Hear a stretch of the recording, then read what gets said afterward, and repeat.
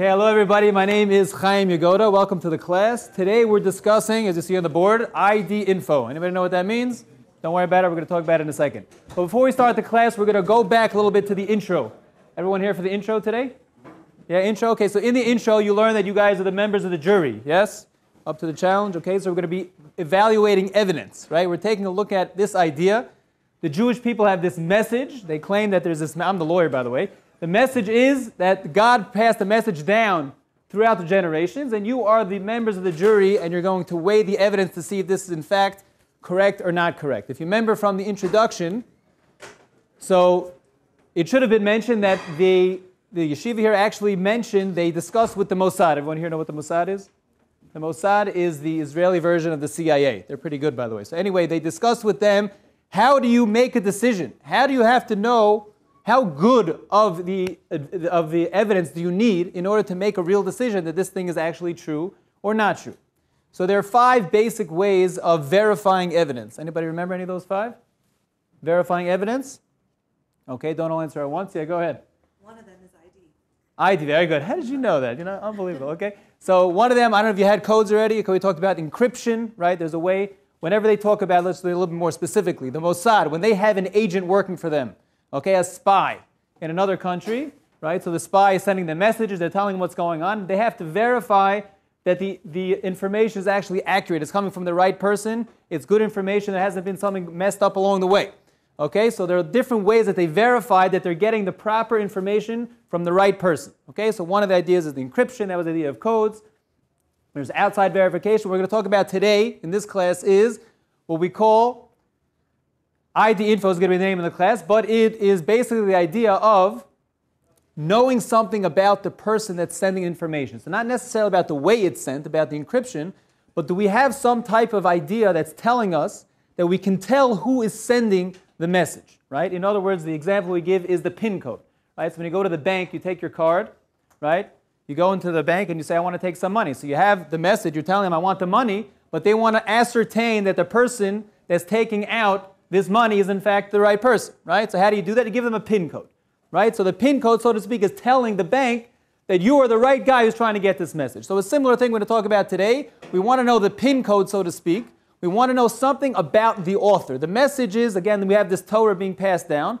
We want to know something about the author. Do we have some type of message? Do we have some type of proof that the being that is the author of this Torah is in fact the God and not man? Okay, everyone with me so far? That's going to be the topic of today's class. Okay, so we're going to start like this. If we're going to be objective, so we have 2 basic options of who wrote the Torah. What are the 2 options? Number 1? Man, very good. Number 2, woman also, okay, come on.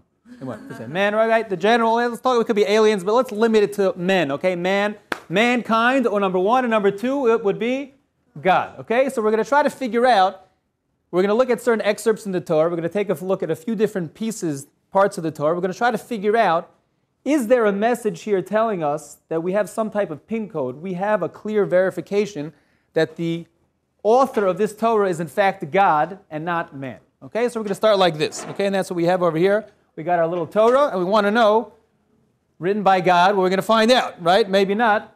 Maybe it was just written by someone else. Okay, so we're going to have to figure out like this. So now, in order to figure this out, we're going to try to kind of compare and contrast what we would think as people we would do when we're writing the Torah to what an infinite being like a God would or could do when he or she, right, whatever that means, an infinite being is writing the Torah. Okay? So why don't we start with a little bit from the crowd. What would anybody here have any nice ideas that they would write in there? Imagine you're starting a religion, you're starting a group, or you want to start a nation, and you have this, everyone has their There are laws, right? We have a lawyer here in the audience. If anyone doesn't know, my good friend over here, Ari Wasserman. Okay, so we have, everyone has laws. Every country, every society, they have basic laws, right? So if you had certain laws that you would want to write in your Torah, what would you include there? Be nice. Be nice, very good. Oh, that's such a nice thing. Beautiful. Okay, be nice. Anything else? Let's get a little more specific. Thou shalt not kill. Right? Everyone agree with that? Majority? Okay, good. Thou shalt not kill. Thou shalt not murder or kill. Murder, it's not the same Okay. So you're also a lawyer? Are you also a lawyer? No. Okay, but you get it. Okay, thou shalt not murder. You're right. Okay, very good. Thou shalt not murder. Excellent. You have to kill, unfortunately. Yeah, that's to true. protect yourself. That's right. Okay, anything else? Thou shalt not?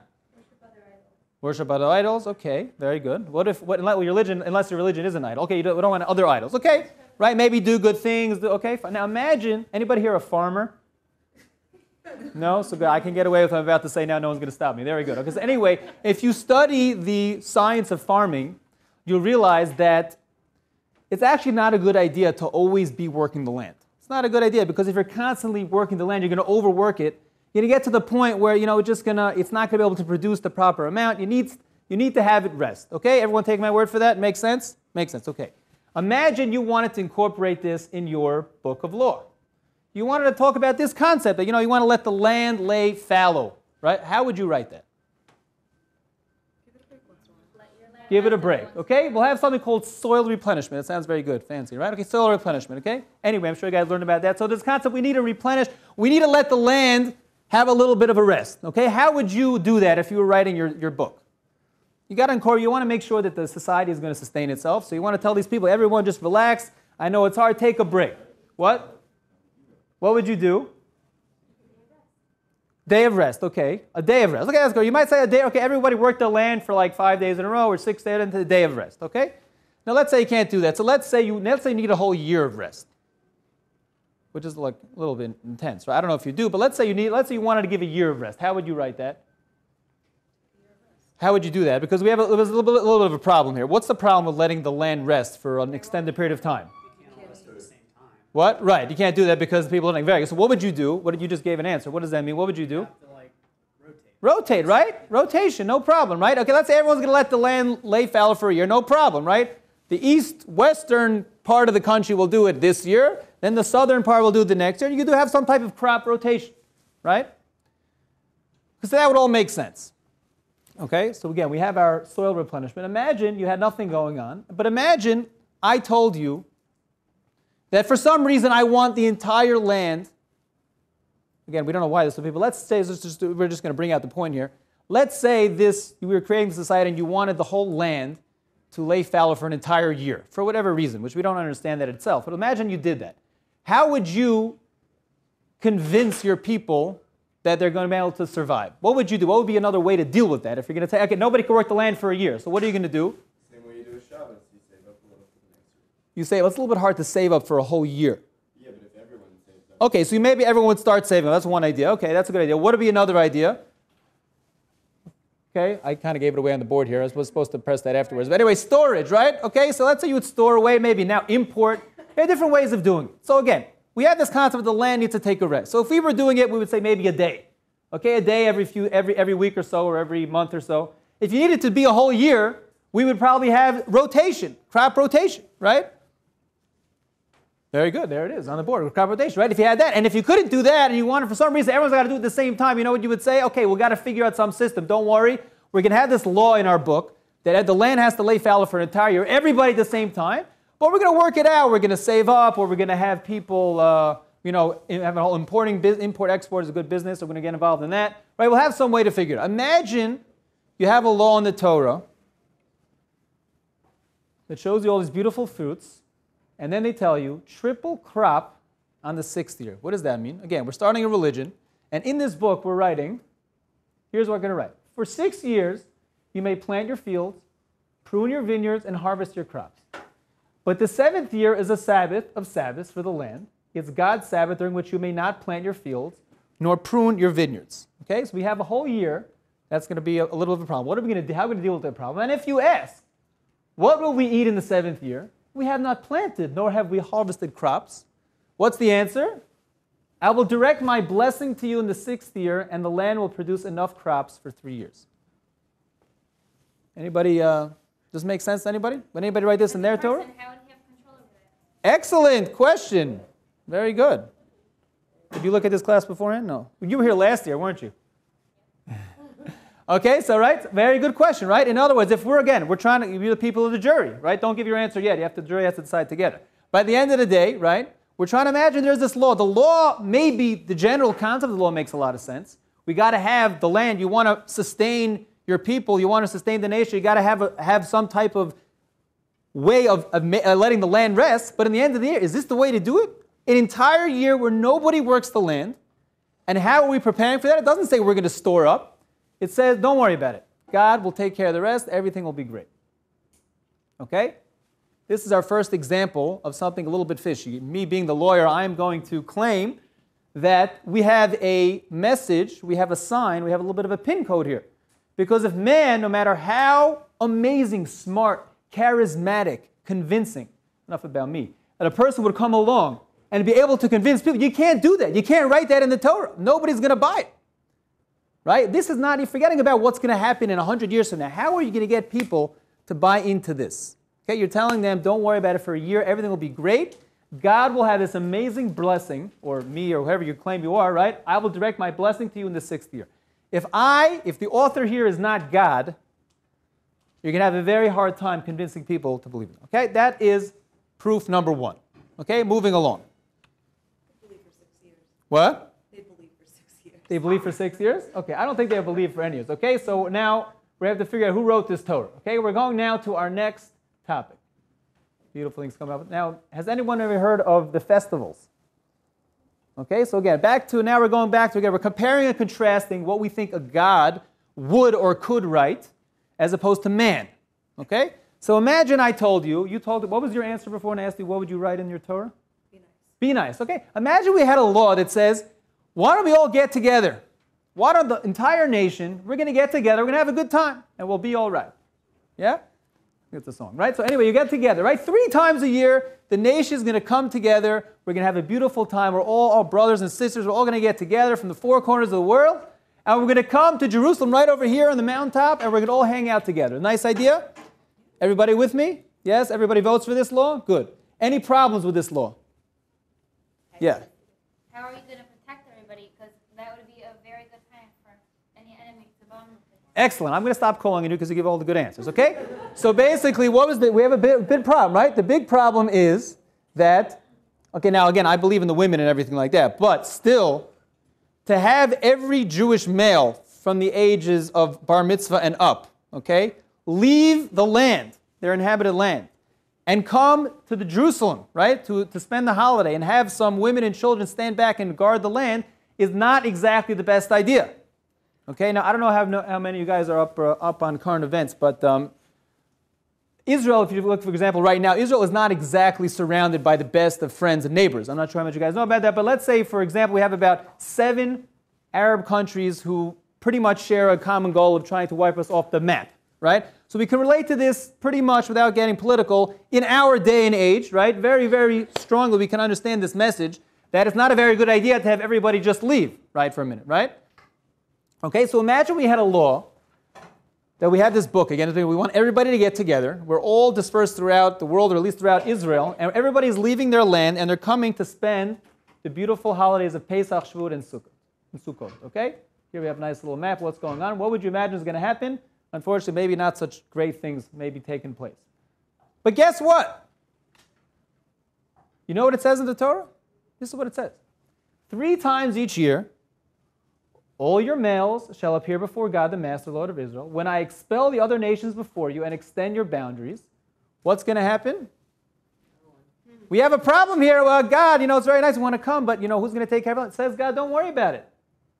No one will be envious of your land when you go to be seen in God's presence 3 times each year. So the author of this book is somehow promising, he's foreseeing the fact that there will be no problem of anybody attacking the people of the land, and they all just leave their homes 3 times a year and come here, no problem. When I see something like this, there's nothing really that much that I could do besides sitting back and think of my favorite song.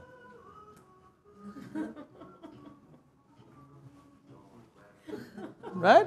What else can you do? Don't worry, be happy, right? It'll be fine. Okay, so this is a God or a person or somebody writing in their author in the Torah. This is the author writing, foreseeing somehow that he's going to be able to take care of all the surrounding enemies with no problem. That's what point number 2. Okay, so we have the sabbatical year, we have the Shemitah. Point number 1. Point number 2 is we have this mitzvah of leaving our homes 3 times a year and God telling us, don't worry, be happy, everything will be great. Okay, these are 2 what we call the psychological proofs. In other words, these are things which don't really make sense that any author of the human race could really write in their Torah, and therefore, I as the lawyer claim to you, people of the jury, that we have a bit of a sign about the author of this Torah. Okay, now we're moving on to point number 3. Point number 3 goes as follows. There's another idea, apparently, if you guys hear about the Jewish religion, so probably one of the things which is most connected to the Jewish religion is kosher, right? It's got to be kosher, right? Kosher now has a more broad meaning, but it comes from here. The concept of what is kosher means there has to be there are certain things which we're allowed to eat, certain things we're not allowed to eat. We have rules about the things we're allowed to eat. Okay, now again, why someone would write this in their Torah, I don't know. Why would a person write this way, I don't know. But let's imagine that for some reason someone want to write this in the Torah. We're going to try to figure out, was this author, a person or God? Okay, so they tell us this law, you got to have kosher animals. Well, let's examine a little bit the kosher animals. What are the kosher animals all about? Well, we have a nice little cow there. You guys call him Betsy. Okay? OU. Anyone seen that before? OU? Okay, this is the stamp of approval. It's a kosher animal. So what does that mean? What makes it kosher? It's not just to put the stamp on. There actually has to be something behind the stamp, right? So, number 1 thing is we have to have split hooves. Okay, you guys aware of that? Anybody have seen this before? Split hooves, okay? So here we have a beautiful cow and we have our split hooves. Okay, moving right along. We have a lot of animals in the animal kingdom. Now let's take a look at what the Torah tells us. God spoke to Moses and Aaron, telling them to speak to the Israelites and convey the following to them. Of all the animals in the world, these are the ones you may eat. Okay, so God is telling us, you want to know which things you could eat? This is the rule book right here. Among mammals, you may eat any one that has true hooves that are cloven and that chews its cud. Okay? This might be a little bit difficult for you guys, but with a bit of rumination, I think we could figure it out. Nobody got that one? Okay, rumination is the word that refers to chewing its cud. Okay, so anyway, so we have chewing its cud. Now, a very interesting law over here, okay? Now, if I gave you this law right here, do you know what to do in terms of the animals? Is it pretty clear? Makes sense, right? It's pretty clear, very straightforward, right? Okay, he tells exactly what to do. And by the way, how many mammals are there? Anybody know? A lot, very good. Excellent answer. More than a little? Yeah, right? Okay, so we have thousands of mammals in the world, okay? Now again, but it's not that hard, right? I have the rule book. I take the book, I open it up, okay, I say go to the animal, see, let's see, does it have the split hooves? Does it ruminate? Right? Okay, figure it out, and you'll just apply the rules, no problem. Comes along the Torah, for no apparent reason, and tells us, you should just know, of the cud chewing animals and the hoofed animals, these are the ones that you may not eat. The Torah now goes to enumerate 4 different types of animals, which have which characteristics? 1 out of 2. The Torah goes ahead and shows us 4 different animals in the animal kingdom, which have 1 out of the 2 tanaim, conditions which we need in order to have a kosher animal. Now, why is the Torah doing this? Again, imagine you had, for whatever reason, people back then are weird. They wanted to have this law that split hooves, that's what made people feel good. Their favorite animals were cows. They came up with this law. So they told you got to have, again, this author, if he's a man, he for some reason wants to have this law, you got to have split hooves, and you got to chew its cud. Why then would the Torah then go to enumerate 4 different types of animals that have 1 but not 2 of these conditions? Yeah? People kind of like to bend rules, so it's like, oh, well, it's got the one, it might not have the other, and so they can kind of rationalize it. Okay, excellent. So therefore, we want to try to, set it in stone here. Make it very clear. Okay, now, that is good. That's a good point. Now, what would be the problem with doing that? Now, remember, this Torah is being passed down for thousands of years. This was written thousands of years ago. Yeah? What if you haven't seen all the animals? Excellent. In other words, by the Torah going out of its way to enumerate these 4 animals, what is the Torah essentially saying? These are the 4 animals in the animal kingdom, or mammals at least, okay? Because they're a different set of laws for different types of animals. In terms of mammals, okay? These are the 4 mammals which you may not eat. Now, it doesn't mean these are the only 4 which you may not eat, because if it doesn't have any one of these things, you may not eat them either. So there are lots and lots of animals in the animal kingdom which don't have any one of these 2 signs. They don't have split hooves, and it doesn't chew its cud. And there are a lot that have both, right? You have cows, you have sheep, things like that. You have a lot of animals which have both. The Torah now goes and tells us 4 animals which have one but not the other. So that means the Torah, like you said, maybe is a nice idea. The good side of that, okay, make sure that there's no unclarity about it. The bad side is, what if they find another animal, or there's another animal that you haven't seen that has one of the 2? What happens then? That doesn't look very good for the Torah now, does it? People stop believing. Right? Or people won't buy it. So whoever wrote this Torah, the author of this Torah, okay, somehow was privy to the knowledge that there are 4 animals out of the 5,000 species known to man today. I'm talking about today in the year 2014. Of the 5,000 species that would be known to man a few thousand years later, 4 of them, of these mammals, have one but not 2 of the signs. A little bit presumptuous of a person to write. Everybody agree with me? With me on that? So again, I claim again to you, ladies and gentlemen of the jury, that this is a bit of a sign as to who wrote this Torah. Because no man, how smart or maybe foolish as they could be, would ever write such an audacious, presumptuous thing in their Torah had they not been privy to such knowledge. Now, who at that time would be privy to such knowledge other than a godly being? So just to go through it, you have our chart over here. So we got choose its cud, split hooves, that's kosher. Not kosher is the other one, right? We have our camel, arnevet, and shafan. Okay, camel is the one in English. Arnevet, shafan, it's hard to define exactly in English exactly what they are, but the camel, we know what it is, okay? By the way, the pig is the only one of the 4 that has split hooves and does not chew its cud. That's why it's a trick, because from the outside it looks like it's kosher, because it's got the split hooves. But on the inside it doesn't chew its cud. Okay, so here is point number 3, which we're telling, this is what we call the informational point. Before the first 2 laws, we were talking about psychological, right? Why would anybody want to write such an idea in their Torah? Nobody would accept it because of the fact that, you know, you're going to tell me I could just leave the land fallow for a year, or I'm just going to leave my house 3 times a year? Now we have a more of an informational idea. In other words, the author of this book is telling us some crazy information, which is, on the one hand, really gratuitous, right? It's totally superfluous. We don't need it at all. We already know the laws. They're just adding it in just for the kicks of it, number 1. And number 2, it's opening up Pandora's box, because as soon as somebody detects, at that time or any time later in history, that there's another one of these animals out there that has one of the 2 signs, we're in trouble. Okay, so that's point number 3. Okay, you can take a look at your mammals chart. Okay, if we have time later, we'll go through those. Okay, we're going to move on to the next idea. Yes, we had a question there? Yes. So in Judaism, generally things aren't highlighted for no reason. Is there Oh, I'm sorry, you're asking. I'm sorry, I was kind of confused there. Yeah. My bad. In Judaism, things generally aren't highlighted for no reason. Is there a reason that they did the 3 animals for the chukad and the pig? Excellent. So the Gemara actually says, based on this point, which was just kind of the point of this class, which is this was to show the incredible power that Moses was given by God to actually make such a prediction. That itself was a way to give credibility to the Torah by doing this. No, the fact that, not the prediction, the fact that we're not going to discover any more animals besides these 4. So the fact that this was put in there was to actually give us a little bit of credence to the Torah and to Moses himself, exactly for this point. That's what we're saying. Are they? What was that? Are they elevated by any level for having one of the 2? Are they elevated? No, they're not elevated at all. In fact, pig is considered to be like the worst thing to eat in Judaism. So it's not really elevated at all. Yeah, go ahead. What does it mean that it chew cud?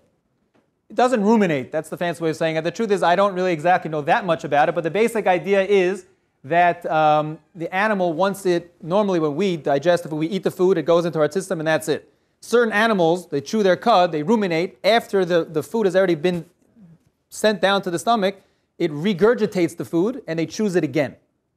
That's the basic process. If you want to know exactly how it works, I'm not a zoologist, but that's the basic idea. Okay, yes? Google it. Google it, exactly. What's the significance of it chewing its cud and Good question. It's a little bit beyond the scope of this class. The truth is, this is one of the laws which are not considered to be the rational laws of the Torah. In other words, there are a section of the Torah laws which we either understand more or less the idea it's a very reasonable law, and there are laws which we don't necessarily understand why God gave it to us, and He gave them to us for no other purpose than for us to show Him that we recognize Him as the King and we follow His laws. Is it irrational? Or do you What? I wouldn't say it's irrational, just we don't know what the... sorry, is it not rational yet, or is it irrational? It's not rational yet. Okay, well, The reason we don't understand. yeah. But God did not inform us of the reason.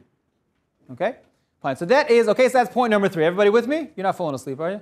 No. Okay, good. Fine. Okay, so we had 3 out of 4. Okay, we're almost done. Here brings us to point number 4. Our second one of the informational laws. Okay, we have a whole bunch of sea creatures, right? Amazing, beautiful world we have and beautiful sea. What does it say in our Torah about the sea creatures? Again, we're still dealing with the kosher animals. Okay, we're moving on to the fish. Among that which is in the water, you may eat anything that has fins and scales. But those which have no fins and scales you may not eat, since they are unclean to you. Okay? So if you want to know about the fish in the sea or the sea creatures, you want to know which ones you can eat. There are a lot of fish, a lot of creatures in the sea. Which ones can you eat? You got to make sure that it has fins and scales.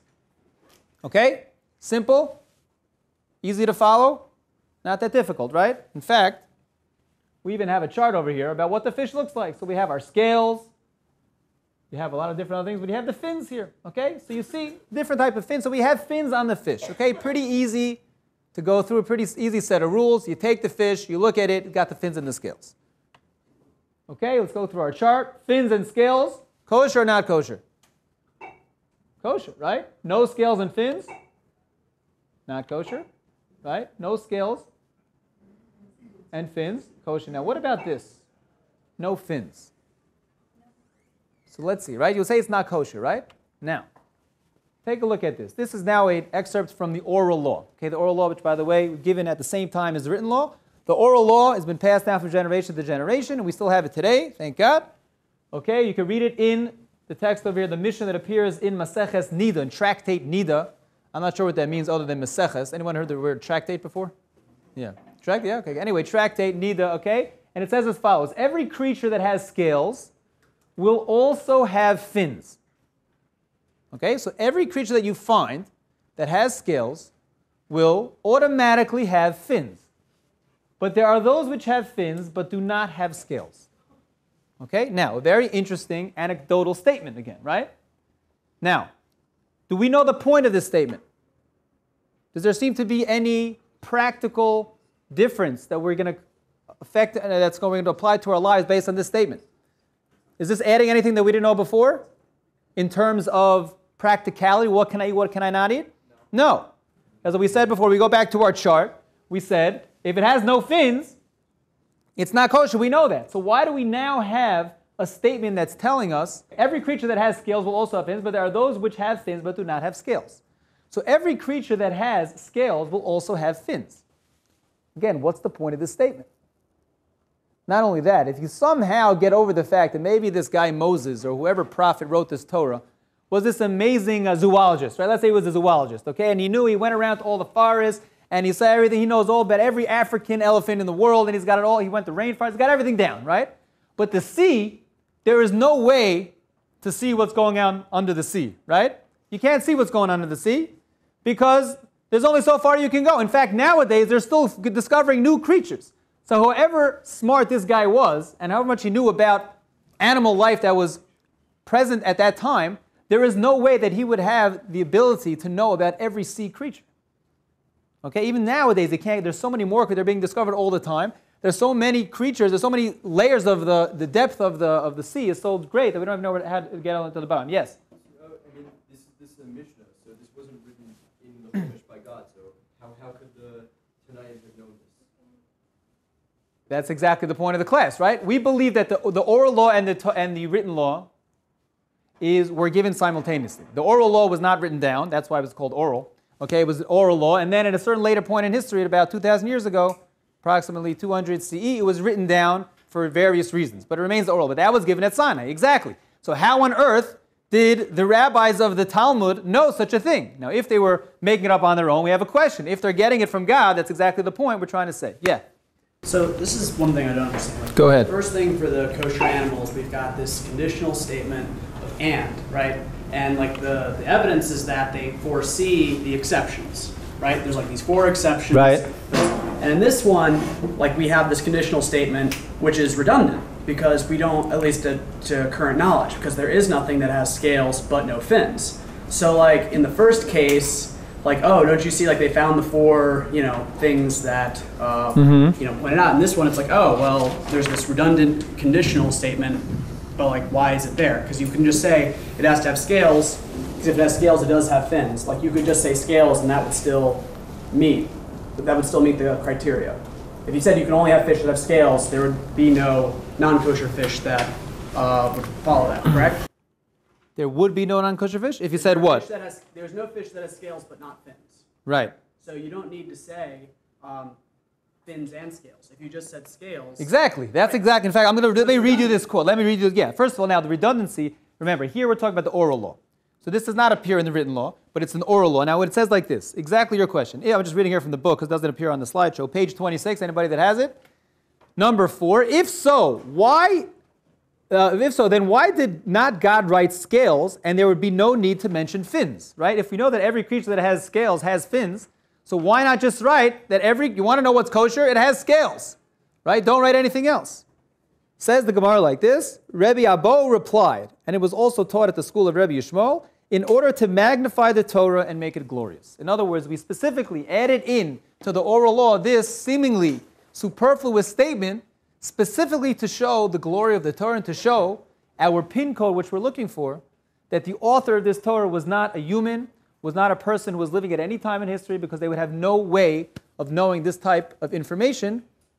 And therefore, it must be that the author of this Torah is not a regular human being, man or woman, but rather some supernatural being that we like to refer to as God. Okay?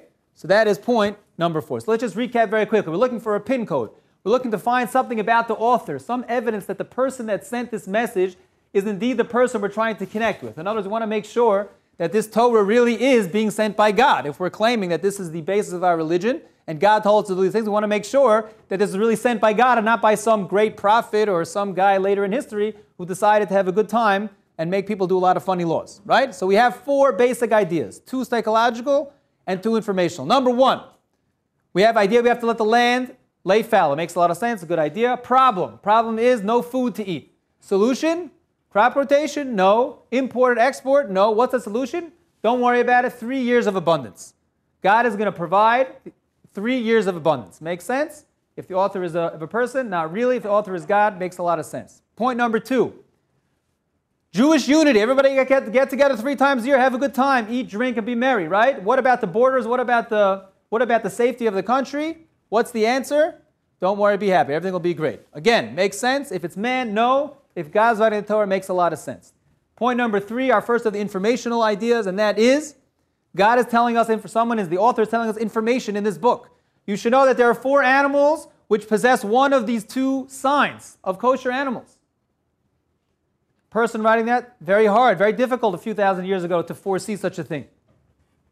If it's God, it makes a lot of sense. And the final idea, the sea creatures are the many, many sea creatures which have not yet at all been discovered. Maybe some of them are still, right, every year we're probably going to find about some more when they find a new submarine to go a little bit deeper, right? And we have a rule in the oral law.